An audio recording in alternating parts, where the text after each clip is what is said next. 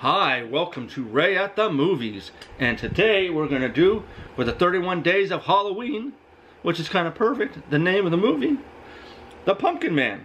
This is a movie that came out September 5th, 2023. This is a low-budget direct-to-video movie. Excuse me for a minute, I need to have some tea. And it's a very fun movie. I like direct-to-video movies that are on low budget, and this is on a low budget. I think the director does a good job of how he films the scenes and how things are done, especially with the sound. Is it a perfect movie? No. But it is a fun movie that will entertain you. You will not be bored. And the cast is pretty good at acting. They do a pretty good job. The special effects are as good as they're going to be for a low-budget film. And makes me want to see more of his work. Now, he did do, by the way, a bunch of short films called The Pumpkin Man. And also other spin-offs, more movies.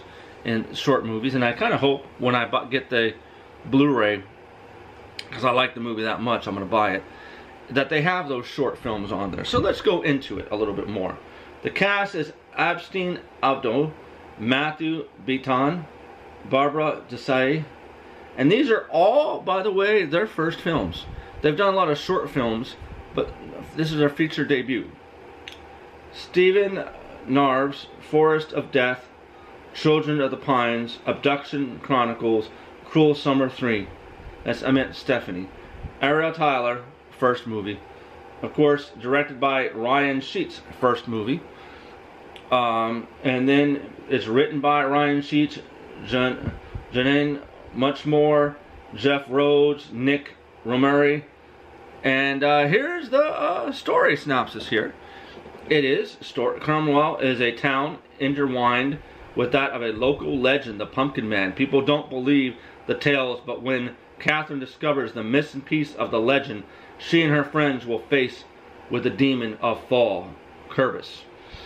The town's history is intertwined with the Pumpkin Man, a local legend. Most of the people don't believe the tales, but when Catherine Quinn discovers a missing piece of the legend, she and her friends become face to face with Kerbis, the demon of fall. Trivia. Here's the trivia. The kid with the hat covering his face is the first classroom scene is director Ryan Sheets playing his fourth role of the film. He also plays Paul, the skeleton, and the Pumpkin Man.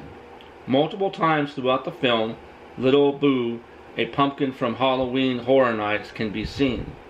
The clown in the selfie videos is Creepy, the clown from the original short films.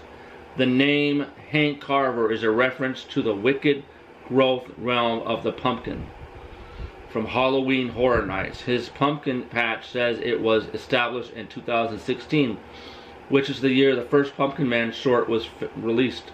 A poster for the Witch and Season can be seen in Catherine's room. This is the film by Witch and Season Films, who the director is friends with. A character is also wearing a shirt from their other film, He Never Left. The same chapter can later be seen wearing shirt for Slash O-Lantern Part 2 by other friends. Lunar Light Cinema.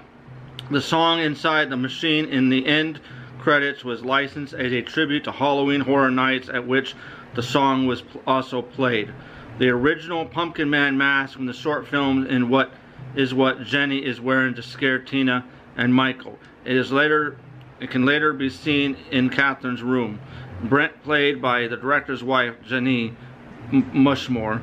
The character of Michael is named after Michael Keown, the actor who played Creepy the Clown in the original Pumpkin Man short films. I give this one 4 out of 5, and you're wondering why I'm wearing a different shirt and why I jumped from my room to here, is there was a glitch in the video.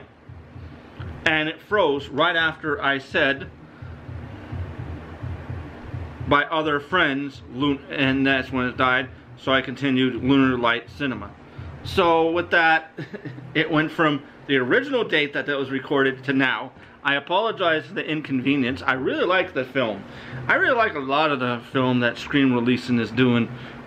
They did The Barn 2. I've seen both of those and loved it. And I love The Pumpkin Man. It's a really fun movie. Yeah, it's low budget. Yeah, the special effects are as good as they're going to be because it's low budget. But like I say, I don't mind these direct-to-video movies. They're a fun watch. So with that, give this movie a chance. Because even though a movie is low budget, sometimes, excuse me, if done right, you can enjoy it. If done wrong, then you're not going to enjoy it. So with that, I'm out of here. You have a good rest of your day. And this, of course, was part of the 31 Days of Halloween. Have a good one. Bye.